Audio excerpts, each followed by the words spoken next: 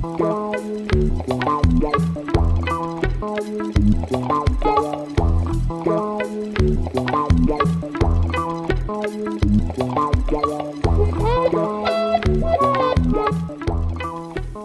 so thank you, Jean-François. Thank you to the organizer for the invitation. So, indeed, I'm going to speak about something which, on the basis, is not exactly finance.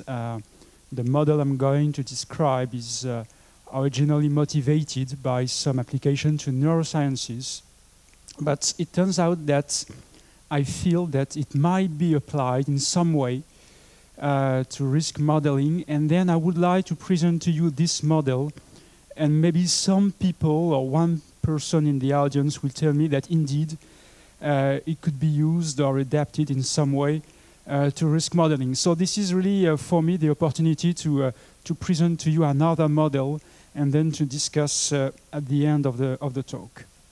So I must say that this is a joint work with some people in Nice, so James Inglis and Etienne Tenré from INRIA, and Sylvain Rubenthaler also from the University of Nice. So to start with, I would like to present to you the basic motivation.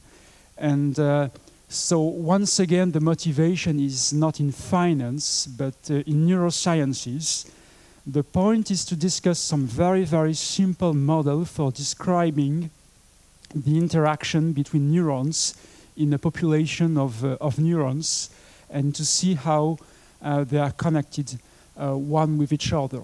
So just to start, you assume that you have n neurons, so capital N, and you have the very, very simple principle, the following one. When you have one neuron, let's say number I, that fires, so fires means that it emits a signal, then instantaneously all the other neurons in the population feel this fact, feel the fact that the neuron number I has just emitted a signal. And clearly you see it makes some interaction between the neuron number I and the other neurons, and you may guess that there are two types of possible interactions. The first one is excitatory, which means that when I fires, the other neurons are more likely to fire, so to emit a signal. But you may also assume that it might be, instead of excitatory, it might be inhibitory, in the sense that when I fires, the other neurons are less likely to fire. And what I'm going to use is a mean field model, and I'm going to show you the mean field interaction which is behind. Just before going one step further into the modeling, let's say what I would like to discuss in the framework of finance, what I would like to replace, so instead of neurosciences, it should be a risk modeling. And so instead of neurons, we could have companies. And then instead of considering one neuron firing, we could consider one company. And when there is a default of the company, all the other companies feel these defaults. And so we can guess that there could be a loss in the capital of the other companies. And we will see that we will be much more interested in the excitatory case. Okay, so that's the basic goal of my talk. And to start or to go on, I'm going to discuss the behavior of one single neuron. So for the moment, you just consider one isolated neuron. It is not connected with the other neurons. So we will see that in the next slides. So in neurosciences, we describe the state of one neuron by its potential. So this is some electronic potential. I'm not going to describe the behavior from the biological point of view, but this is really some electric potential. And so we assume that the potential has some dynamics. So I'm going to denote by Vt the potential of the neuron at time t. And so you assume that it starts from some initial value. I'm going to denote this initial value VR. I'm going to explain you why R in the sequel. And then the dynamics are of very, very simple shape. There is some drift, which corresponds to the inner behavior of the neuron. The basic example for the drift, which is used in neuroscience, is very, very simple. You see that this is Hans-Stahlenbeck drift, or linear drift. And then you have two things. There is one signal, so IT is a signal which comes from outside, and so this is the input of the neuron. And there is some noise. It might be the noise on the signal, or it might be the noise on the behavior, the inner behavior of the neuron.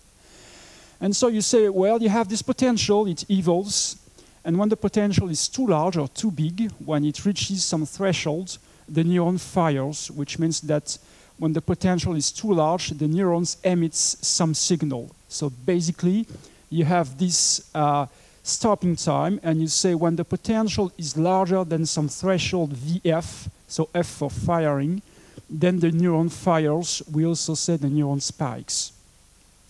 And then when it spikes, it emits some signal. It goes on to the brain. And then we assume that the potential goes back instantaneously to the reset value VR. So the R is for reset. So you see the potential goes to the threshold, and when it reaches the threshold, it goes back to the reset value. And then you start again the dynamics of the neuron. So you see that this is the basic modeling for one neuron. And now this is one of my goals in this talk, is to discuss with you about a possible application or possible translation of this into finance. So what I'm going to say is very, very simple, because I'm not a specialist, but this is just to show you the kind of things I would like to do or to discuss, if possible, with one of you. So I would like to replace the potential by the depth, let's say the depth of a company. And so you assume that the depth has some dynamics. It might not be this very simple dynamics. We can think of more complicated drift. That's not a big deal. And then once again, some signal describing the external environment of the company, and some noise. And then you assume that you have this default time. So when the depth is too big, then there is a default. And so there is a kind of bankruptcy. And then we can assume that, I guess this might be very criticizable, but it could be a very simple modeling. When there is a bankruptcy, so the company disappears, and so there is a new one which is created, and it restarts with a zero depth. And then you go on into the dynamics. So this is one single neuron, but now you have to connect this with other neurons or other companies. And so this is my next slides. So once again, instead of having one neuron, we consider now n neurons or n companies. And the connection on the interaction between the neurons or the companies is in the following way. So we assume that the signal I, so I, this small I, is the number of the neuron. And so the signal which is put into the dynamics of the neuron number I depends on the state, on the past of the other neurons or the other companies. So you see that the signal depends on the other potentials or on the other depths. And a typical interaction which is used comes from the statistical mechanics and consists in assuming that the interaction is of mean field type, which means that the way you depend on the population is through the empirical measure of the system. So you see that the way you feel the other neurons is exactly through the empirical measure associated to the other neurons. If needed, you can assume that this is over all the j's from 1 to n. Here I just removed j is equal to I, but there is no difference in the asymptotic analysis, so you can put also j is equal to I in this measure. So this is basically the empirical measure of the system. you have to describe also the noises, and one very, very simple case, which is not the only one to consider, but this is a starting point. You say, well, the noises Wi are inner noises in the sense that they are proper to each of the neurons. So from one neuron to another neuron, the noises are completely independent. So they have independent Brownian motions, but you could also try to consider the case when the noises are correlated. And then this is the typical example which has been considered in neurosciences. This is the way the signal, so this is a simplification, but basically this is the crucial parts of this of the signal. So this is the way the signal depends on the other neurons. So you assume that the signal that you receive at time t is just a counter. So this is a counter that counts all the spikes or all the defaults that appeared on the other neurons before time t. So you see you have this sequence of this family of neurons, and up to time t, you look at the number of neurons that have spiked and the number of times they spiked. So it seems to be a quite complicated formula. You divide by n just to normalize, and you multiply by some factor alpha.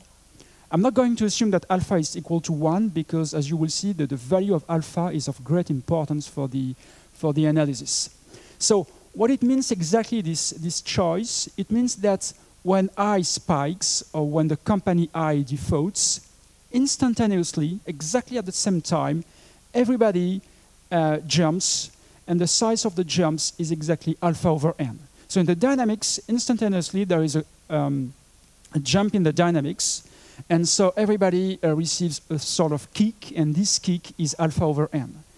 So you see that the kick may be of positive or negative magnitude according to the sign of alpha. If alpha is positive for the neurons, it means that when one neuron fires, the other neurons are more likely to fire. So we will say that the modeling is excitatory, and if alpha is negative, this is inhibitory.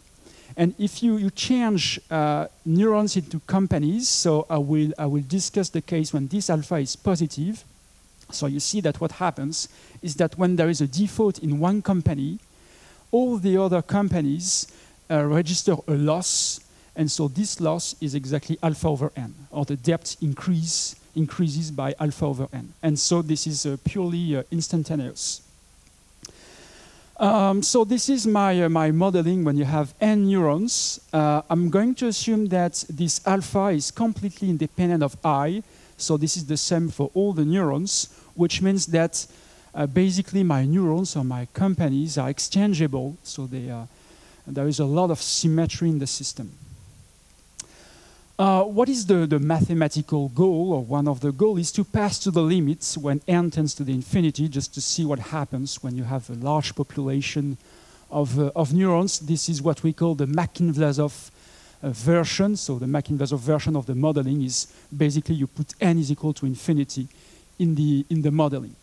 And so I remind you of the basic mechanism of the Mackin-Vlasov interaction. So this is just to say that instead of considering the interaction of one neuron with n other neurons, or one company with n other companies, you consider one single neuron or one single company, which is to say typical.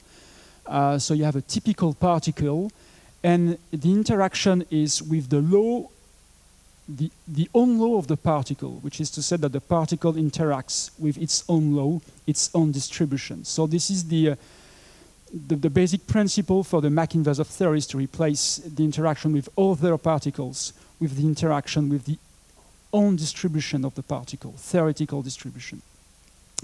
The problem is that with the model I have, I cannot apply the usual results on Mackin-Vlasov SDEs to pass to the limits.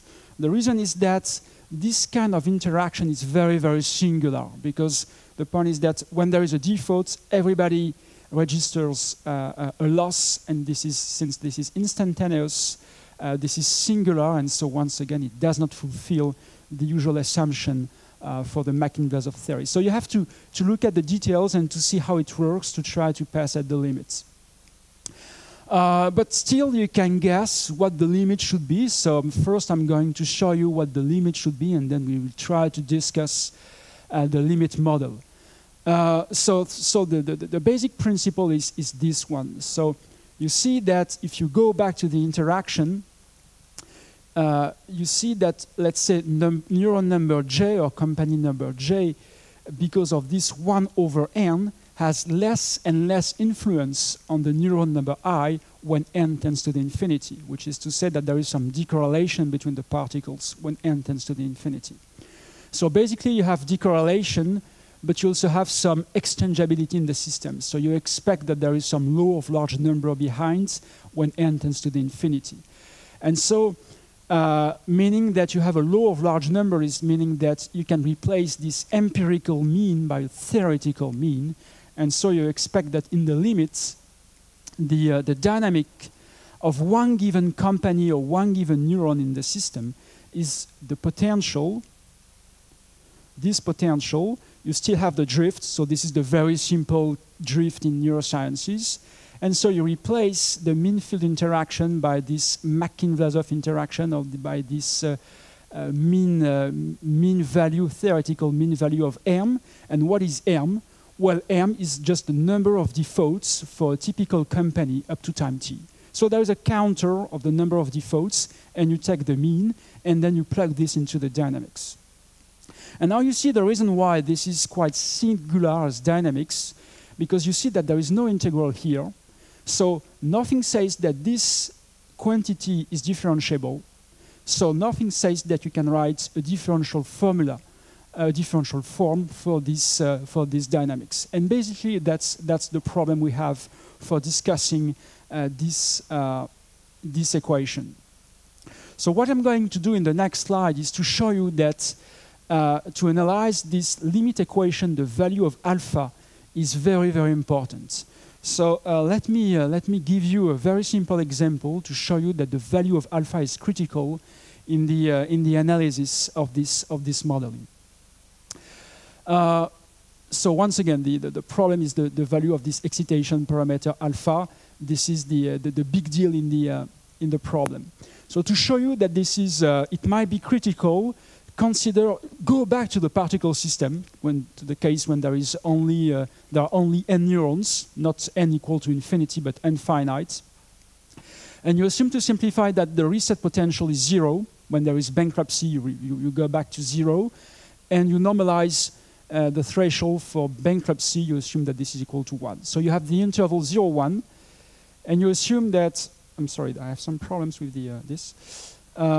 So you assume that at some point there is one company with 0 depth, one with 1 over n, 2 over n, 3 over n, 4 over n, and so on.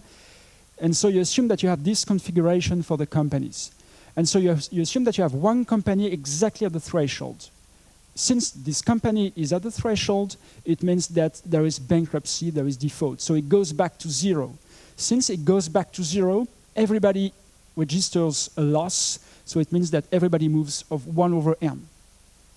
And so you see that this one goes to 1. But since it goes to 1, there is a default as well. So it goes back to 0, and so on. So it means that in the system, you have an infinite cycle. The system completely blows up. It keeps jumping. At the same time t, it keeps jumping. So you see that when you choose this value alpha is equal to 1, you obtain a completely singular behavior. There's a kind of blow up. So you want to exclude that. And it shows you that this value of alpha is really critical for the analysis of the system. So we are going to assume that alpha is less than 1 in what follows to avoid this kind of phenomenon, so this infinite cycling. Let me say that alpha less than 1 means that for one company, there can be only one default at the same time, which is quite physical. There is a physical meaning for that. The reason is that if this company goes back to 0, since alpha is less than 1, the kick it might receive from the other companies is less than alpha. So since alpha is less than 1, for example, the global kick it receives might make the company go from 0 to here, and then there is not enough forcing to reach 1 once again. So there is only one possible default for the company at the same time. So now I'm going to focus on the case when, once again, alpha is less than 1, and I'm trying to discuss the solvability of this equation. So I'm going back to this mean field equation. Once again, very simple drift, but if you want to generalize, we can. We assume that VR is equal to 0 and VF is equal to 1. And I'm trying to seek solutions to that equation. And if you try to seek solutions, the real point is to find a good space of solutions. And now you can guess that the good space of solutions is completely dictated by the smoothness you impose on this mean counter. So this E of empty, so empty, once again, this is the number of defaults up to time t. And so according to the regularity you impose on this EMT, you completely change the class of solutions you are going to consider. So empty is a counter, so this is non-decreasing, and so the expectation is non-decreasing as well, but you know nothing about the smoothness of this empty. So let me show you what it means, the smoothness of this EMT. So consider a small increment of EMT, so you consider EMT plus H minus MT.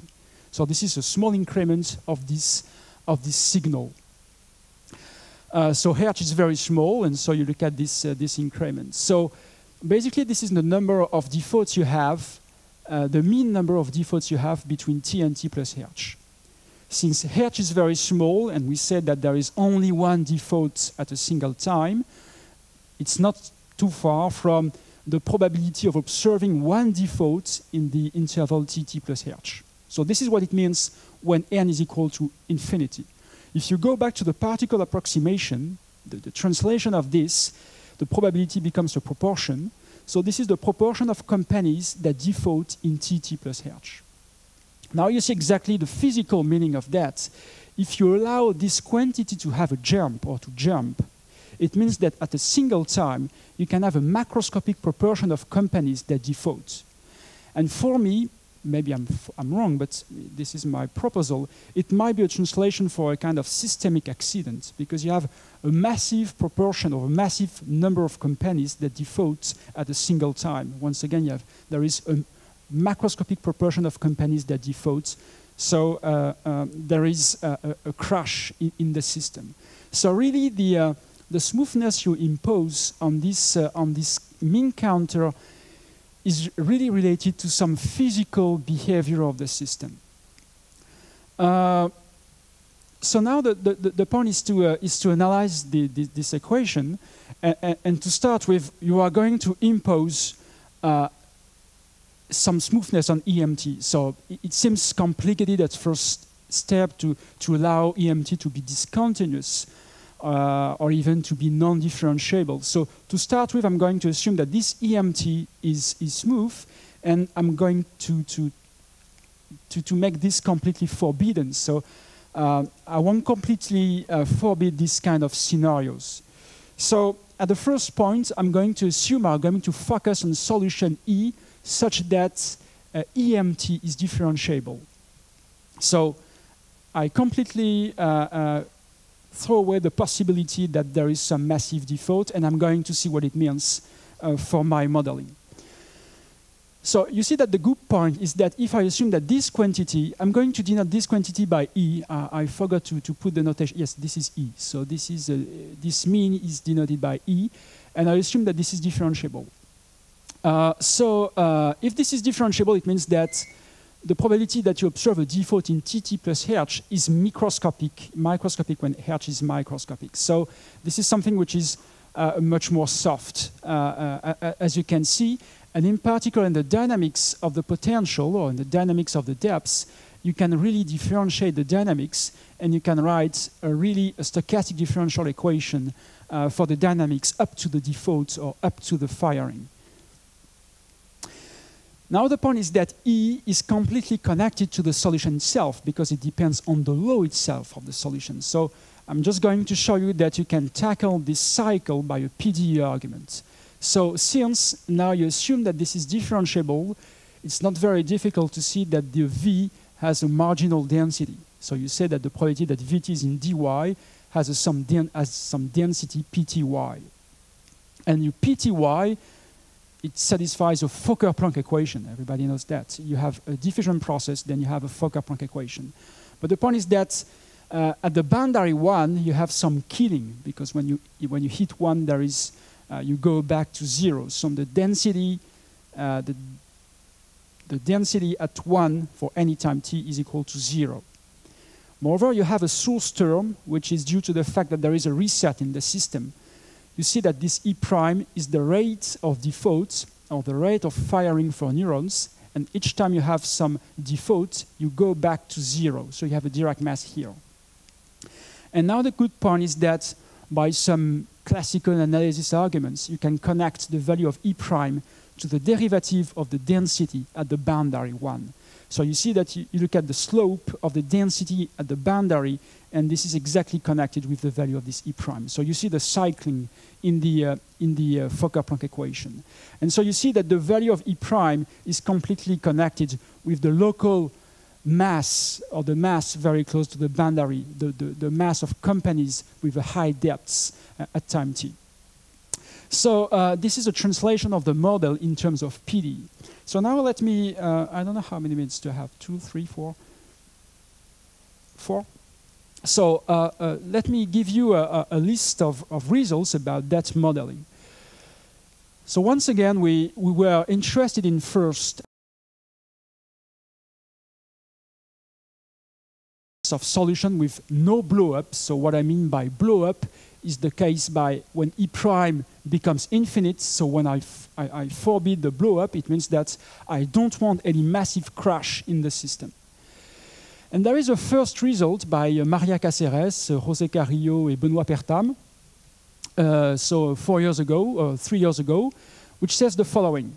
If you are given alpha, so some excitatory parameter, you can find very, very nasty initial conditions, so very, very close to the boundaries. So it means that the company has a large depth, such that for this initial condition, there is no way to avoid blow-up. So you cannot make the system in such a way that there is no blow-up. Someday you will have a crash in the system. And we just proved last year with some of my colleagues the following converse. Now, if you fix the value of the initial value of the depth, so let's say everybody starts from 0, then for alpha small enough, you can find there exists a unique solution without blow-up. So it means that according to the value of the excitatory parameter, you have or you don't have blow-up. And so for alpha small enough, and alpha depends on the initial condition, then there is no blow-up, there is no crash accident in the system. And so the point is that we can give some explicit but non-optimal bounds for the critical value of alpha. Let me give you a numerical example. So if you choose that there is no on-Stalenbeck part in the dynamics, you choose this initial condition, let's say 0.8. Then we can prove that if alpha is less than 0.10, indeed, there is no crash. So this is basically our result. By the result by Cáceres, Carrillo, and Pertam, if alpha is larger than 0.54, there will be a crash. And numerically, the critical value we have found is 0.38. So this is, you see that with this excitation parameter, you can allow or forbid crashing in the system. So just to finish with, this is a numerical simulation for this ET. So ET is the mean counter, and so you see that in the red line is the case when the interaction parameter is 0.38, and so the curve is quite smooth. And 0.39, you see that it seems that there is a jump. So there is a jump, which means that it seems that there is a large proportion of companies in the system that crash.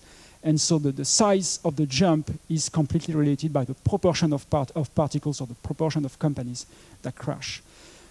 So just to finish with, let me say that we can also prove the convergence of the particle system to this solution. So this is another work, but this is something we can prove. And I say this because to make the simulation, we indeed use a simulation by using the particle system to get this picture. So thank you.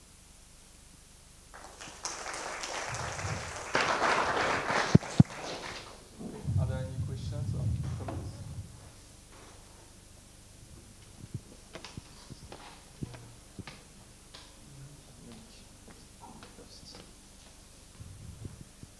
If I well understand, in your models, the number of defaults is more or less independent of the value Vt of the state.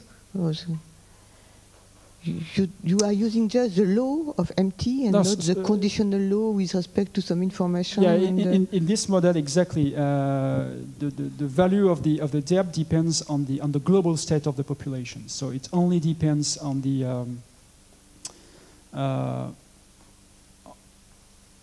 the collective distribution of the population. So this is exactly the mean field assumption, is that you see the dependence on the other companies is very small, but since there are many companies, what you see is the global, the mean state of the system. You can implement also the own depth of the company has an influence on the dynamics. But in this mean field interaction, you assume that the other companies just interact through the mean value.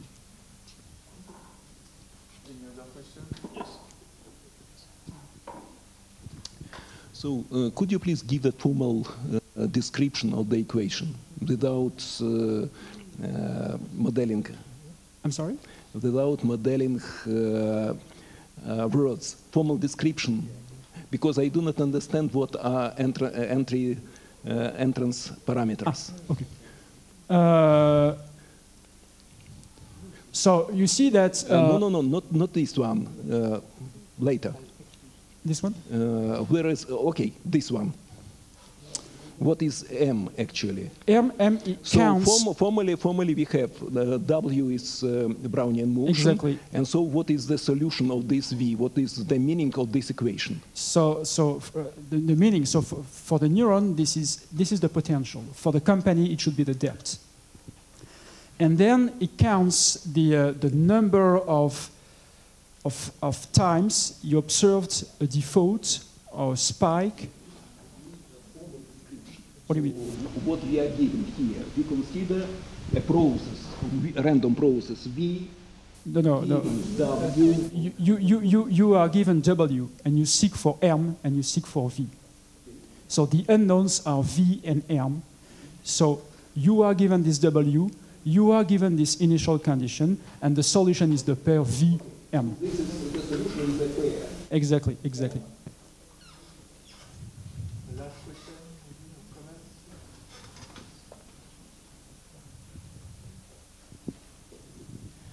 comments? Instead of having a constant alpha, could you let alpha depend on the overall state of the system as well? Maybe not on the individual VI, but just say on the sum or something like this.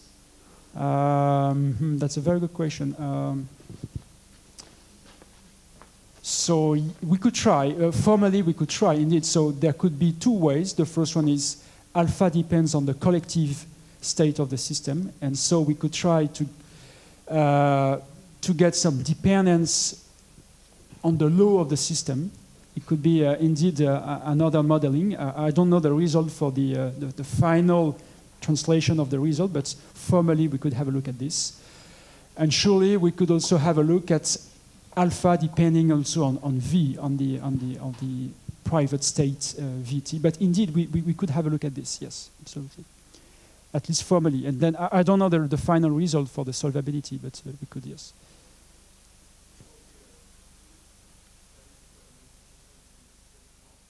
Yes, absolutely. Thank you.